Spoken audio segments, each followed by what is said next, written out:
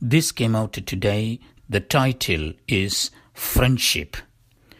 There is nothing on this earth more to be prioritized than true friendship, said Thomas Aquinas. Many centuries before, around 300 BCE, Thiruvalluvar, the greatest scholar of Tamil literature, known for his exceptional and widely cherished work Thirukkural, said, "Udukka இழந்தவன் கைவோலே அங்கே இடுக்கன் களைவதாம் நட்பு," meaning, like the hand that moves reflexively when the dress slips, a friend reacts swiftly to remove woe. There are a number of such good motivational sayings about friendship in the secular and sacred texts. True and good friendship helps to lead a healthy and happy life. History has good examples of how true friendships have helped to thrive in life. Socrates and Plato were said to be good friends in spite of master people power dynamic.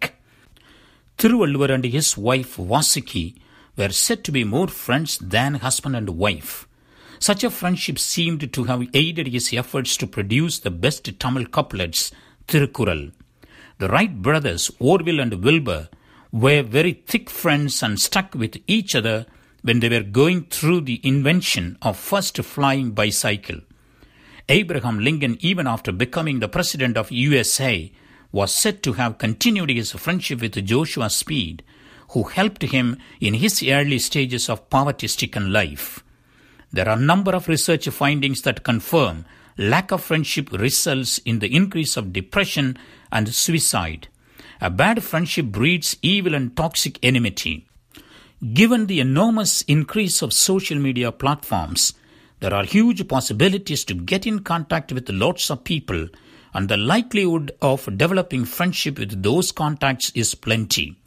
I have heard and seen a few of my companions who had life-changing bad experience with sudden friendships. Therefore, it is important to be wise in choosing good friends and at the same time have courage to part with the bad ones. One who has unreliable friend soon comes to ruin, but there is a good friend who sticks closer than a brother.